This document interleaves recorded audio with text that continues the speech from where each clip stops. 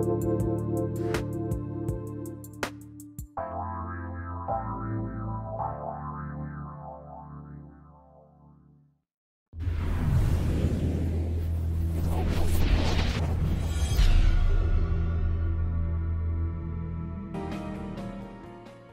everyone, and happy New Year's Eve. I am Psychic Medium Jamie. Spiritwalker Nicole. We are Shades of Spirit. We are so excited to be able to bring a topic to the forefront of 2020, right? So we are finishing off strong here. Some of you across the world have already celebrated New Year's Eve, so happy New Year to you as well. 2020 definitely was a doozy, right? It gave us a lot of challenges. It gave us a lot of obstacles. It's still giving a lot of us a pain in our side.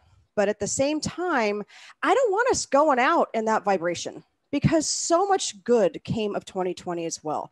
So much of it was shadowed by what was going on across the world. It wasn't just in each of our own states or each of our own countries. This was a worldwide epidemic that hit. That pandemic affected millions upon millions of people. And then you throw in all of our own type of stuff in our country. You got the politics going on and, oh my gosh, just life in general and trying to survive. I mean, that's really where we're at now. And that anxiety, trepidation, that fear that we've had continues to still loom. But I don't want you going into 2020 with that energy. And if you are somewhere else where you have celebrated the new year and you're tuning in, welcome. And now start on this high vibration. And remember that we are a human race who has had to go through so many different hoops just to get to the next day.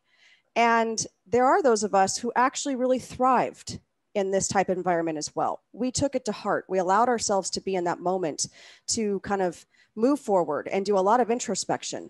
I read a great post today on Instagram from actually a friend of mine.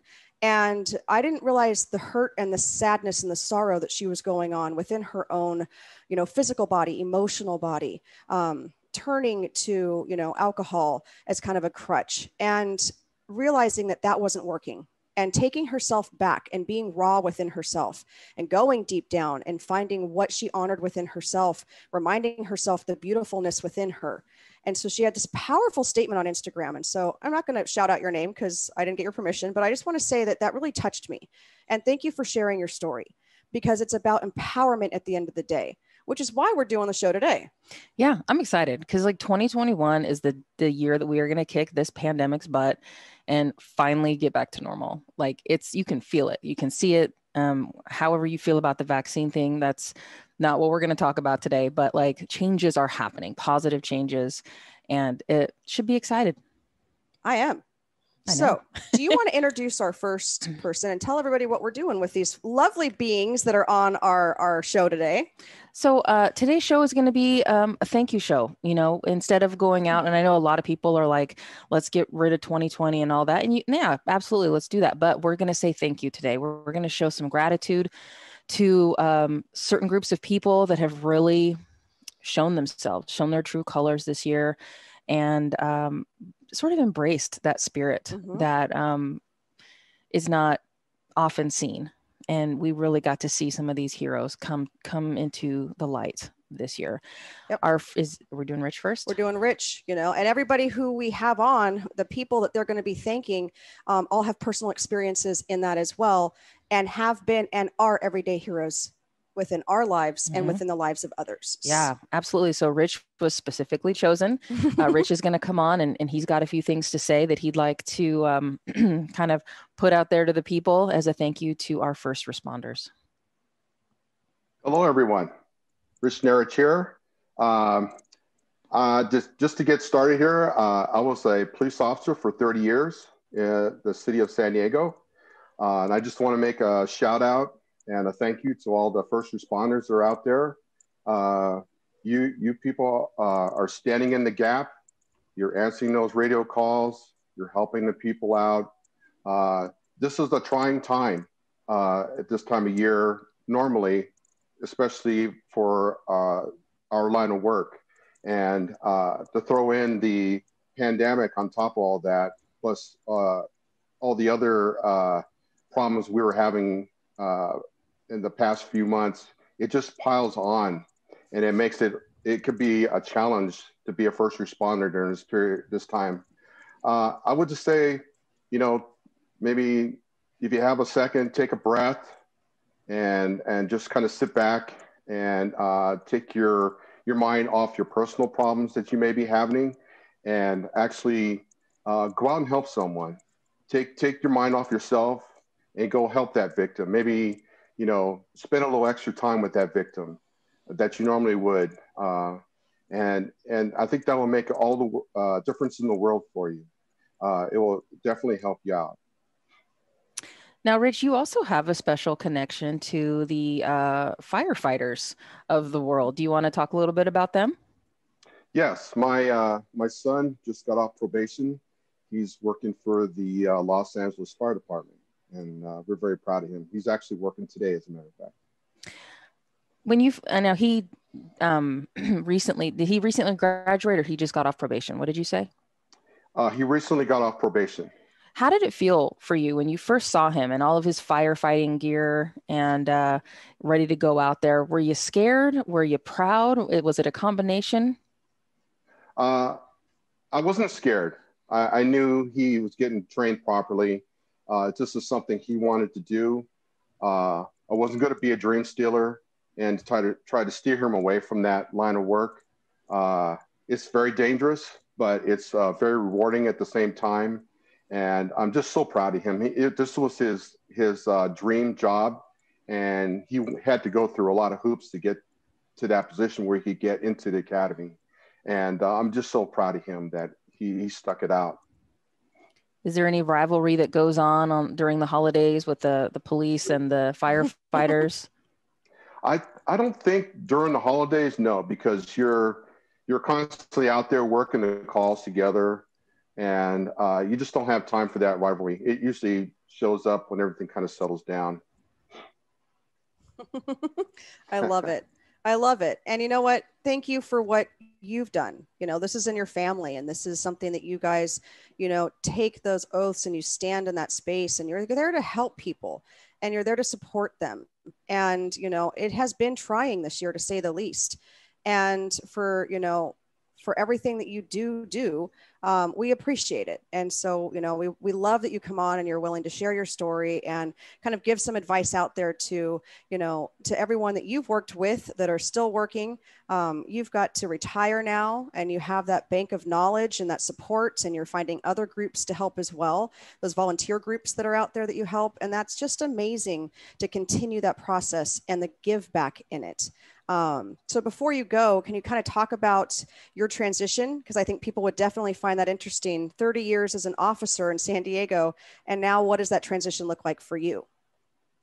It was tough. I'm not gonna sugarcoat it. It was tough, and I'd say, if you need help, get help. There's no shame in getting help. There really isn't. And then working with you and Nicole. It really helped me to transition past that former life. I call it former life now because I've been retired 6.5 years now. So I didn't let all that negative stay attached to me. I was able to work that out, and then again go out and try to help someone else now transition or move through what they're going through. So I've always been a helper, wanting to help people, and it was just a natural it was a natural flow, just to flow into something different. I love it. And now you're working on your healing abilities and what you can give back on that side of it. Congratulations. Rich was one of our first groups to go through our Reiki certification, and I know I said it wrong. Just shut up over here. Just shut up. Okay. He was certificated, but he is a Reiki master now, along with LaShawn, who will be on at the end of the show, and Nicole as well. So, you've taken all of what you've done, and now you're going to be moving forward in healing and working with others and their energy and connecting on a completely different level. And it's just amazing to see that, because you can help those that were in your field that are, going through that trauma and some of those things that they need healing with as well. And just being able to connect that community and show that it's more than just, black or white, that there's this gray area and there's help and support for them in so many different ways is amazing. Both on spirit side, along with the humans that we work with as well. So congratulations to you on that. I'm going to pull one quick card because I think we're going to go to break here in just a second because it's also cards today. So I'm going to pull a card for Tanya. You're going to get the Moonology deck. And we want you guys just to be, this is interactive, it's allowing ourselves to just finish off this new year and go with it. I know, look, Nicole's already got the thing out here. All right, here we go. This one. What is it, Nicole? It is your commitment is being tested. Okay, Tanya. So with that, we want you to make sure that everything that you are looking for to come up for 2021 is exactly what you're in alignment with. And if you're feeling that trepidation in any type of relationships you're having, or if it's about moving forward with something for work, what you're doing, it is a little bit of a trying time. And they're talking to me about step back, probably take about 16 steps backwards and start being the observer. It seems to be a theme for a lot of us right now, is to be the observer in where you're standing, because you don't need this extra stress. That's a big thing for you. If they're not on board with you, then you know what? Your vibration's up here and they're down here, and that's okay. Let them kind of fall off on their own. And if they want to rejoin you at some point, then allow them to rejoin you, but you do not need to be tested. One of my favorite lines out of this card in the book, it says, what you believe to be true for you, what you believe to be true is true for you. So believe in yourself. I love it. Yep. I love it. And we will leave you with that. Happy New Year, Tanya. Thank you so much, Rich. We are going to go to break. And when we come back, we will be speaking with Donna. So we'll see you after these messages.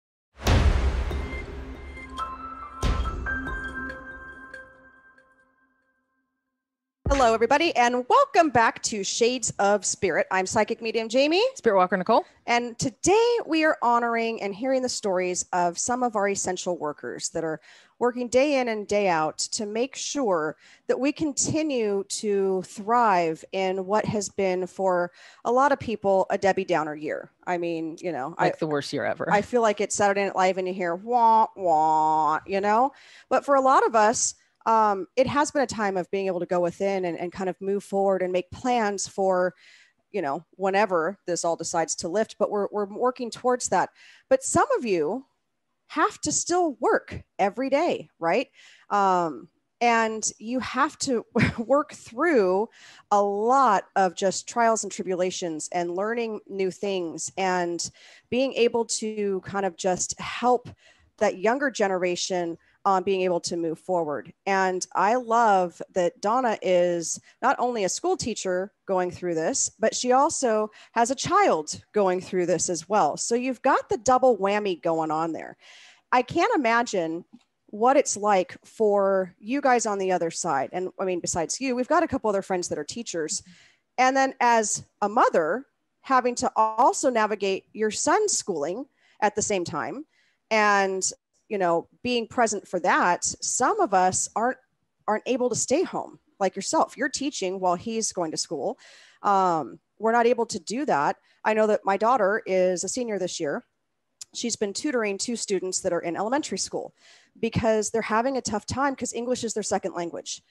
For one of the little girls that she does, she's in 2nd grade. Her mom doesn't speak English at all. So Abby's over there typing emails in Spanish, which hallelujah for 4 years of Spanish, folks. But that's very hard. I mean, it's just the everyday of trying to turn the computer on, let alone get into a Zoom meeting. I don't know how many times I've been pulled away from my son because the Zoom internet went out. I mean, all these things. And yet you're sending out Christmas cards to your students and you're checking in on them. And it's just all of these things that you guys can do. I have a friend whose husband is a teacher, and on Christmas Eve, he was calling every single one of his students to check in on them. You guys are going above and beyond what you normally do in the classroom as well.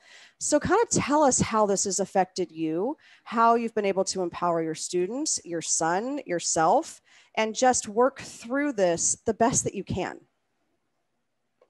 Well, I think what's been really hard for me, it's like you're saying, like sometimes you get bumped off of Zoom, and that's been really tough. It's like, just the technology piece. I mean, there's been days when, you know, you have all these kids and all these teachers working from Zoom from home. And there's been times when we try to put 2 adults on at a time, because if one of the adults gets dropped off the meeting, it's like, at least somebody can take over. And then there's times when we're dealing with kids that don't have internet access, that their internet is spotty, just a lot of different things. There's times where, you know, you might have a family with like 5 siblings, like from elementary school all the way up to high school, and they're all trying to learn at the same time, and sometimes within like the same room. And it's just been really difficult. I know for a lot of my teacher friends, we all feel so powerless. Like we've all discussed it this year. Like we feel so powerless because I'm very kinesthetic. I'm a lot like my students. So it's like, for me, it's like the big thing was the personal interaction with my kids. You know, sometimes my kids just really needed a hug, or they just needed somebody to sit with them during lunchtime. And I could say this has been the most challenging of the whole 20 years that I've been teaching, the absolute most challenging year. I mean, I'd say even more so than my first year of teaching. It's just been extremely difficult. You know, like you mentioned, I sent out Christmas cards to my students, and then I wasn't expecting any responses from them, but I set up a Google, a voicemail so that their messages go, they don't have my personal phone number, but it goes from Google Voice to my personal phone number. So I get all their messages. I get the stuff in the middle of the night, and people are like, really? Are you crazy? You gave them your personal number? But I'm like, I know it's hard. I mean, those of you guys that know me, it's just when you've done this for so long, and as like a mama bear and as a grandmother, I just really feel for these kids. It's just extremely tough. But to get those responses from those kids, or they'll send me a picture, they'll text me a picture of them holding the card, and like, nobody's ever sent me a card. I was crying, but I just knew how much that meant to them. And just, that's the best I could do, because I couldn't go over to their house and give them a hug. And we're not supposed to hand deliver stuff, you know, because, well, COVID. So it's like we couldn't deliver stuff to their homes. So I did the best that I could. But it's just been really hard on a lot of my students. They've been really emotional. Your students, though, aren't regular students either. You're a middle school teacher. I'm a middle school teacher, but I'm also a special education teacher. Most of my students have learning disabilities, or they have ADHD. I do have some students in wheelchairs. I do have some kids with, oh, Miss Lisa, don't make me cry. You know, with physical disabilities, but most of my students, I deal with a lot of homeless kids. I deal with a lot of foster kids. So that layer on top of everything else has been really, really tough. Not being able to go do the home visits, which we normally could during the school year when we're in person. I can't do those. The district is not allowing me to do them. It's extremely hard. And Just I know really when hard. we talked at the beginning of the pandemic, you were like, some of these kids aren't going to eat. Like, it wasn't just the school aspect or how are they going to get a computer. It goes down to some of these low income families. And I worked for a food and nutrition department as an area supervisor for Powell Unified. So I understand like the rush for everyone to kind of gather, how are we going to feed these kids? Well, you know what? They're still offering it through all school districts. But what if you don't have a parent because they're working 2 jobs to make ends meet to be able to get you to pick up that food? So I mean, it goes far beyond just the learning part of it. It goes with their well-being. And, you know, what is going on at home? There are a lot of things that we don't know behind the scenes. Even as teachers, you guys have inklings and you guys get to spend the time with them, and they get to get away from that environment. They get to have breakfast and lunch. And that part kills me almost the most, is because we will make up the learning as time goes on.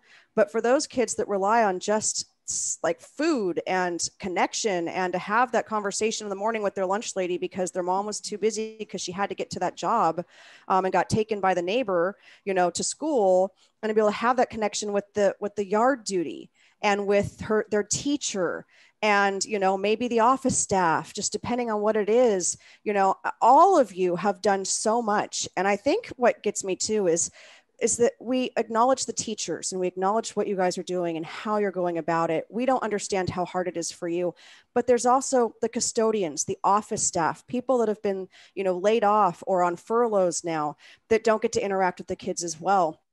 My son especially really had a great connection with the office staff. Now, unfortunately, it's because sometimes grandpa forgot to to pick him up. He didn't realize it was his day. And so it got to a point where it was kind of a joke. And so like my son would go in, they're like, just get the phone, Jake. You could just, so he'd be over there like, Mom, Grandpa forgot again.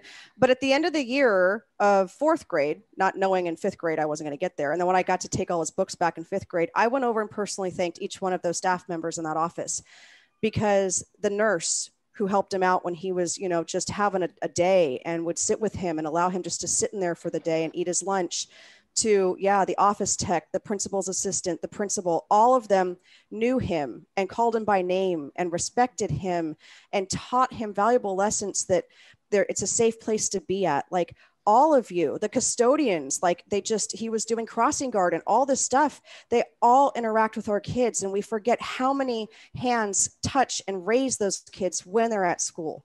So what would be a message, a thank you type of message that you can give out as a mother and as a teacher to this particular group of essential workers? For everybody who works in education, just like you're mentioning, down to the lunch lady, down to the paraeducators, the yard duties, the volunteers that come in on their own time. It's huge. You have an impact on these kids that you do not know. And just thank you for all you're doing. I know it's hard. I talk to my paraeducators, I talk to my fellow teachers, and there's a lot of crying going on behind the scenes because they feel so helpless. But you guys, thank you for all that you do. The custodians, like you're saying, the custodians that knew the kids' names, that said good morning to them, the people in the office, the attendance lady for the kid that always showed up late, but the attendance lady who was always there for that kid. Just thank you. It's hard. And, for the parents out there, I know for me, it's been rough. Really look out for your kids. Like you're saying, the learning will get caught up eventually, but just the kids' mental health and emotional health is really huge right now. Kids are really struggling. Kids are hurting, and just to be there for them, because school staff, we can't always be there for them. So just for all the parents, the grandparents, the aunties and uncles, just look out for these kids. It's huge, and they really need us right now. I love it. Thank you so much for coming on today and sharing your story with us, Donna. We appreciate you and all the essential workers in education. We're honoring our essential workers in police and fire as well. Right now, we're going to take a break. When we come back, who do you have a card for? I have Mary Ann Benson. Mary Ann Benson, got the card ready. I've got Griselda as well. So when we come back, we'll do Mary Ann's card, and then we're going to bring on Lisa. And now we've already made her cry with Donna's story, so I'm sure this will be a piece of cake for you, honoring essential workers in those skilled nursing facilities as well. So we're going to take a quick break, and we'll see you after these messages.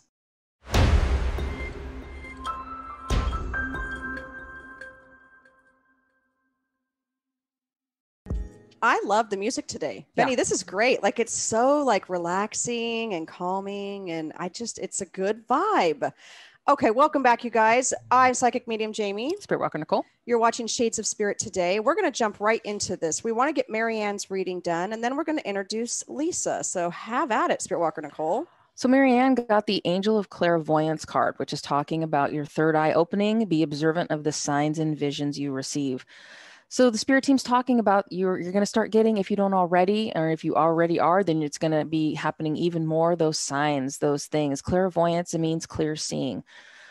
Jamie and I teach a class all about different psychic senses, and you have different clairs. Clairvoyance is about that clear vision, clear seeing. And some people don't really think about the fact that when you see those signs, those 1111 or the 1234, which is 1, 2, 3, 4, whatever it is, the angel symbols, signs, whatever resonates with you, that is a form of clairvoyance.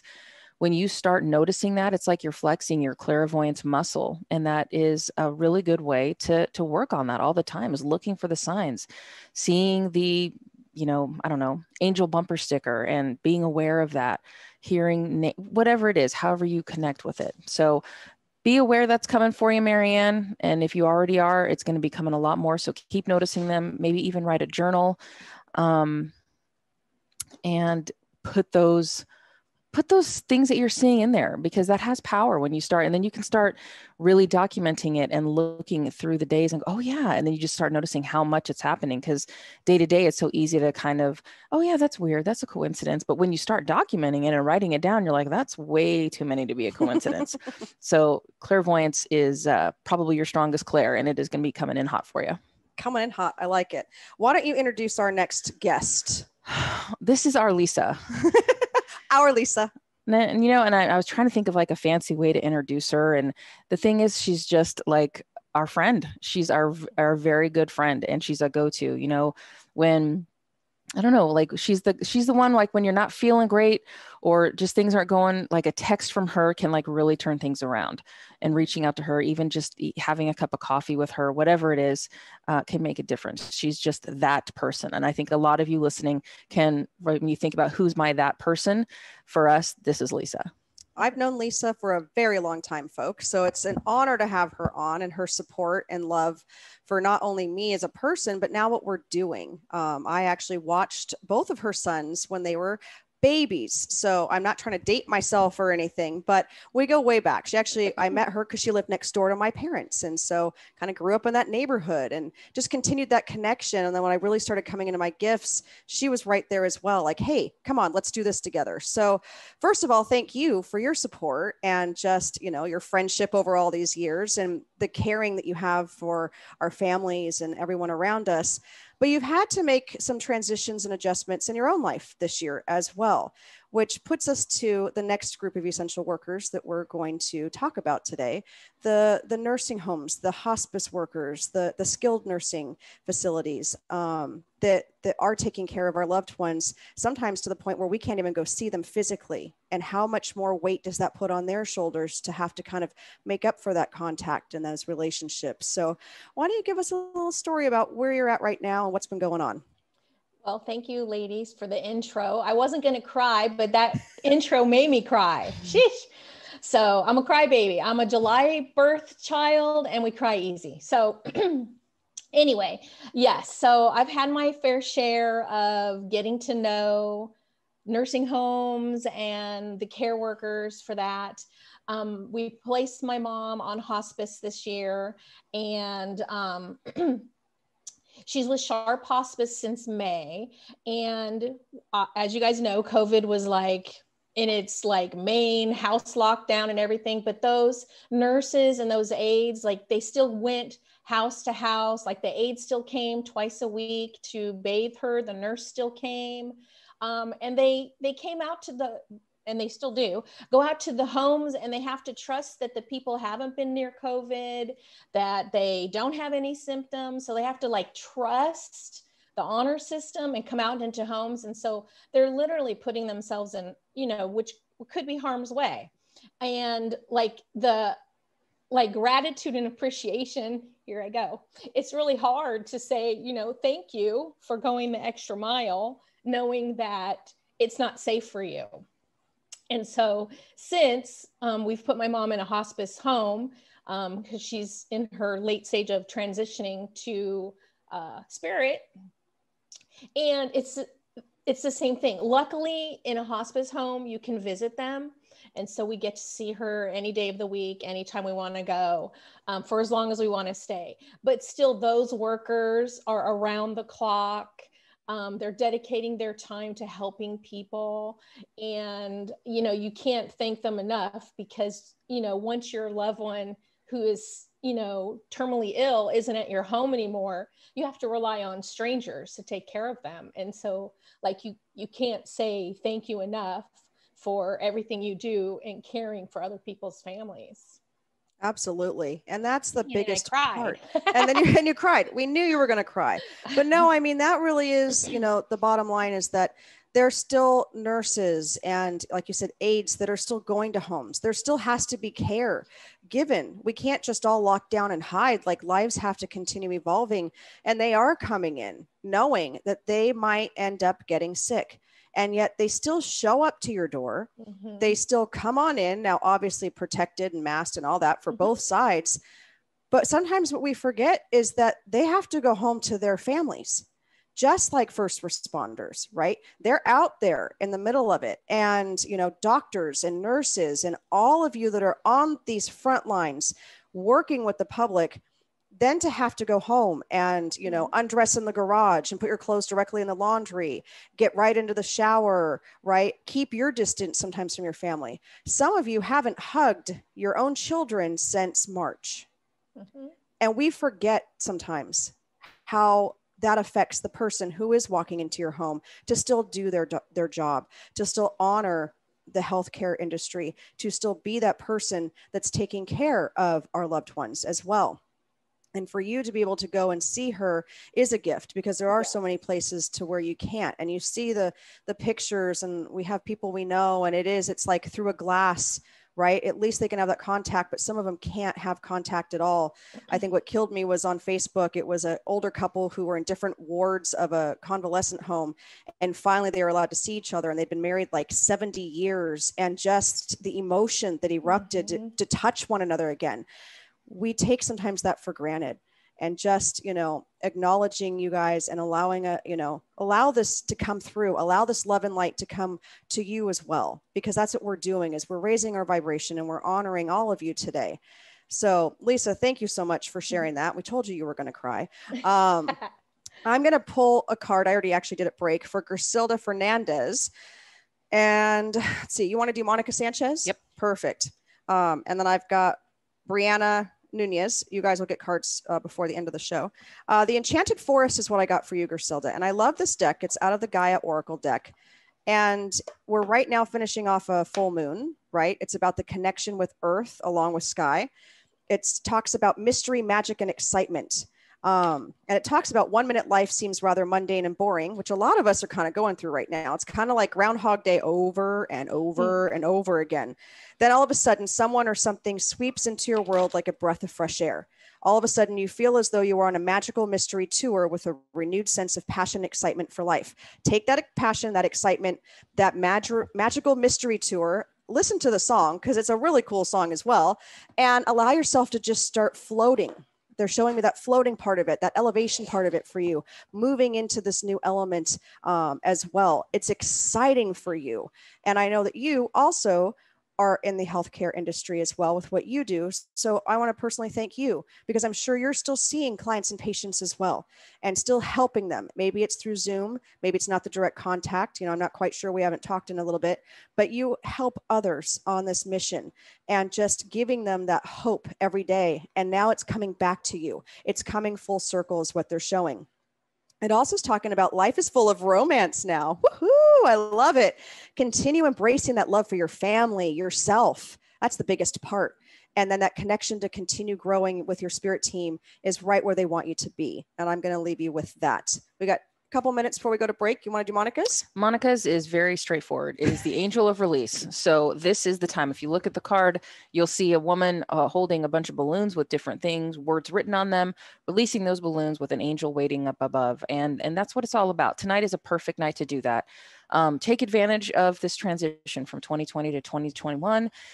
Write it, think it, however you want to do it. Take all that energy that is not serving you anymore and get rid of it, and just make some room for that new 2021 energy. And that's just release. Release. Let it go. Let those balloons go. Let them fly. Before we go to break, I want to do a shout out to all of you that are in hospitality, restaurants, bars, movie theaters, small businesses. My background is 25 years of restaurant management. I understand how hard it is for all of you, from the busser to management to the owners. I have a friend, a dear friend who I grew up with, who owns many locations in San Diego, and the weight it is on her to be able to feed her for her families, the families that work for her, for them to be able to eat and to be able to survive is really weighing on her. And just, we're doing what we can, but for you guys out there, it is a tough time, and we support you. We love all of you. We know how hard you work when you're in those jobs and what labor intensive jobs they are. And some of you will work 2 or 3 of them in a day just to survive. and or to go to school. Like some of you are servers and bartenders, and you're working to go to college, and a lot of this is being held up. And so I want to acknowledge you as well, as those essential workers out there and small business owners. We're still trying to send you love and light for you guys to hold on to your own livelihood.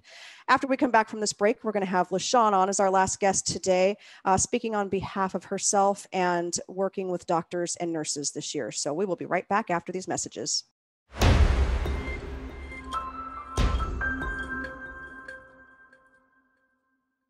Hello, everybody, and welcome back. I am Psychic Medium Jamie. And Spiritwalker Nicole. Are you sure? I am. All right. We are Shades of Spirit.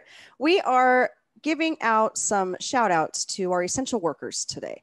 And we're raising our vibration. We're all sharing in this love and light energy so that we can move into 2021 on a brand new vibration, ready to go, right? It is a big deal. We're switching into a new year. Let's really embrace that and embrace that change that's going to come with it. Positive change, thinking positively. So Brianna, your card real quick is the contribution card. Oh, contribution. I can't talk today. There we go. I should have just let you do this one. What'd you say? I know. I just leave me alone. Contribution. Correct. Yeah. It says, let us celebrate life in this one eternal moment as two souls full of infinite love. You are now bestowed with infinite grace and blessings. Go forth and lavish the world with their joys and their wonder. It says, gift your time, wisdom, or influence to a project. It's all about your energy and where it's at right now and gifting that out and doing it in an environment to where you can get that back as well. That's very important, is having that reciprocation and allowing yourself just to feel like Monica's card with the balloons, like you're going up into the sky and you've got this energy flowing with you, but they want you to bring it into that mind, body, and soul for you, and then to put it back out for others, to be able to harness that with you as well. And you're traveling on a journey with others, and they're talking about this is a good match as well. And I'm going to leave you with that so that we can get to LaShawn, and then we have our closing remarks for 2020 as well. So LaShawn, you've got the task of doctors and nurses. I'm just going to let you go. Everyone, this is LaShawn with Luminous Path with Love. She's the one that makes us all these bracelets as well, right? And so talk about why we're doing that for you.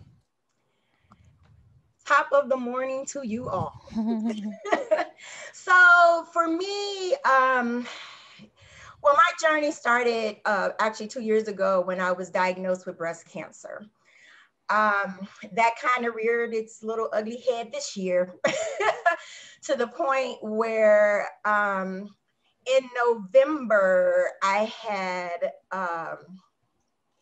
12 doctor's appointments back to back to back. Some days it was 2 doctors at a time.